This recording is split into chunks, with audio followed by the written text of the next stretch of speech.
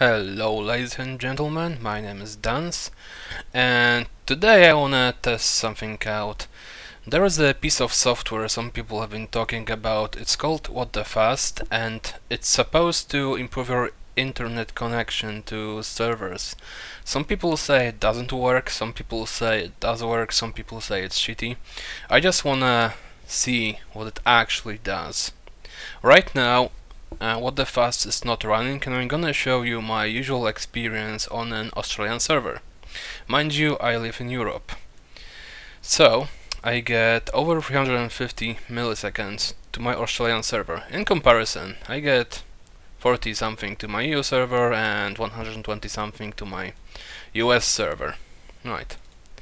Let's join this. Right. I did a couple of tests already, so that's why I have stuff on me. Oh, stop lagging, hello computer, you can do it. Alright, what I'm gonna do is I'm gonna spawn zombies and show you how they walk. Right, so let's go. Okay, well, if you live in Europe and you play Aussie games, this is like a usual sight. This zombie is clearly not walking very smoothly. It's basically lag walking. And if I try to like stand in one place, actually I'm gonna spawn a new one because this one is on fire now. If I just stand in one place and try to kill it, well, this worked. Alright.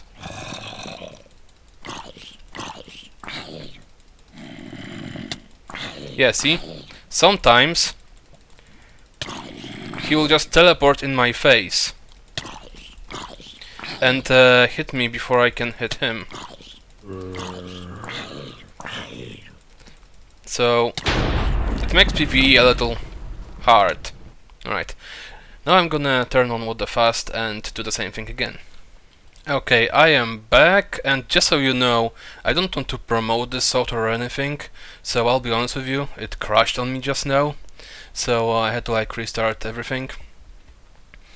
Okay, but right now WTFast is running. It should allow me to ping the servers. Yep, it does. You can see the ping to my Australian server is slightly lower. It's like 10-15 ms lower. As to other servers, well, right now it shows that it's higher, so it's not that great. But if I do that again, yeah, it's like it's more or less the same when it comes to US and European servers. And it's slightly lower to the Australian server. Alright. However, let's test the zombie thing again. Right. I die zombies, or do I have spawn eggs? I do have spawn eggs. Okay, I'm gonna make a zombie follow me again, just like I did before. It's not lag walking anymore. See? It's actually walking pretty smoothly when WTFast is running. So even though the ping is not that much lower, I think the bandwidth is getting an upgrade. Oh, he hit me, you bastard. Right. Let's test the same thing again. Let's take him on with a sword while standing in one place. See, he's not getting the reach advantage on me so much anymore. If I just stay and swing my sword, at least it feels like I'm safe, and he can't really get to me. I think there's something behind me. Is it? No.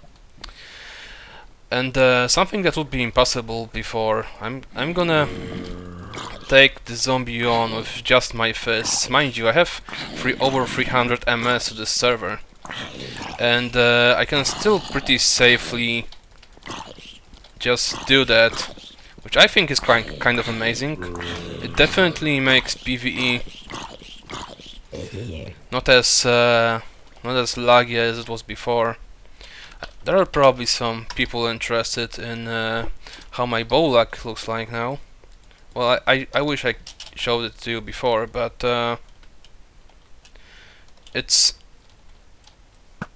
more or less stuff. Yeah. I mean, lag I got in All Stars, which was played on a West US server. Alright. I don't want to make this video too long, so thank you very much for watching. If you want WTFast, you can either get a free trial for a month or buy it for a monthly fee. It's $10 for the advanced version, which I'm using right now. Is that just moonwalk? Alright. And oh yeah, and by the way, sometimes it derps up and mobs start actually moonwalking again for a second or two, but most of the time they actually move smoothly. Alright, thank you very much for watching. Without further ado, this was a comparison of me playing Minecraft with WTFast and without WTFast. See you next time.